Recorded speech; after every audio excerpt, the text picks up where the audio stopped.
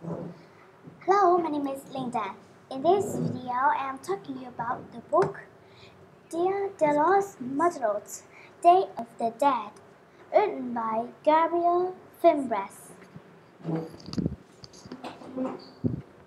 Introduction. Up ahead, skull puppets float in the air, and skeletons dance in the street. Drummers march, and children wear masks and cardboard wings. You ask a woman with a painted face what's happening.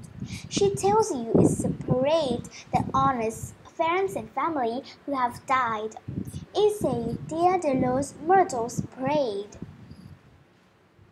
When and where?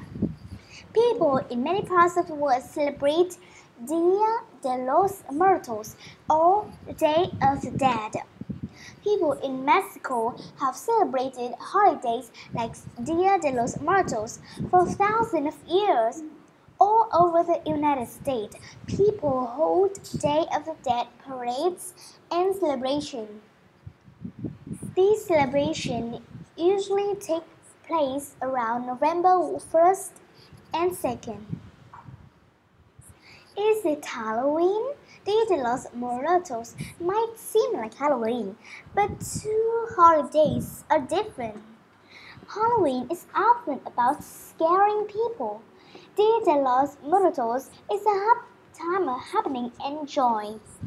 Some people in certain cultures believe the spirits of loved ones come home to visit. People remember, honor, and celebrate those who have died. In San Francisco, California, about 15,000 people carry candles and photos of loved ones who have died. Austin, Texas has a largest parade and costume contest to celebrate Day of the Dead. In Tucson, Arizona, more than 30,000 people march in a parade. Lydia's Dia de los Muertos. Growing up in Mexico, Lydia Terence Cooper celebrated Dia de los Muertos. Lydia and her family spent every November 2nd at the cemetery. The family brought flowers and a picnic. They told stories about those who have died. Bands played special songs in honor of the dead. Lydia and the other children danced and played all day at the cemetery. Dia de los Muertos was always a happy day for Lydia.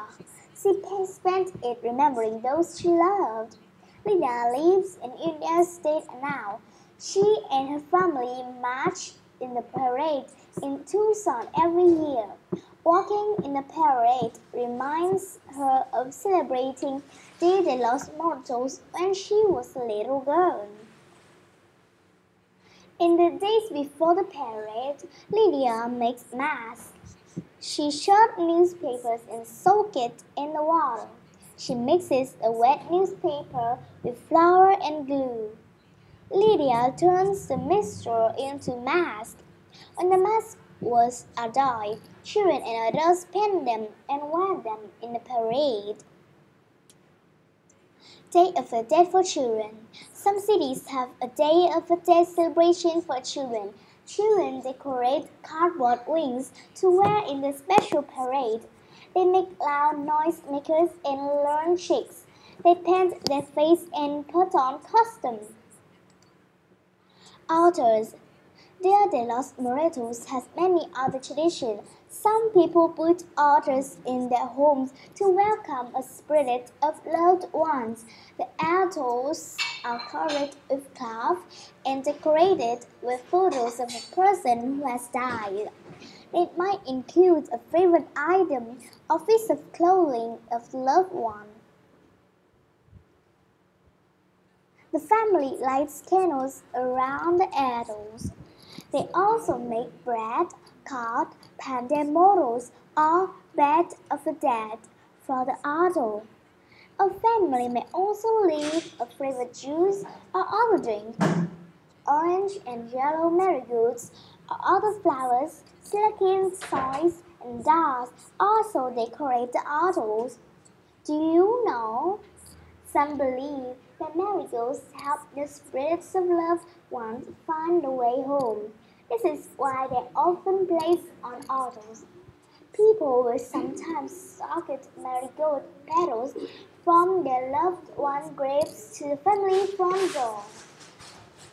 Sugar search and art. Some people who celebrate Dia de los Muertos make sugar shock.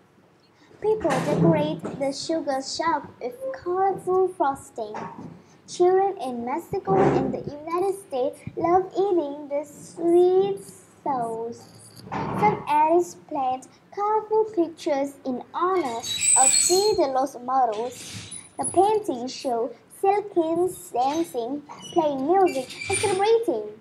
The art is a way to celebrate children's friends and family members who have died.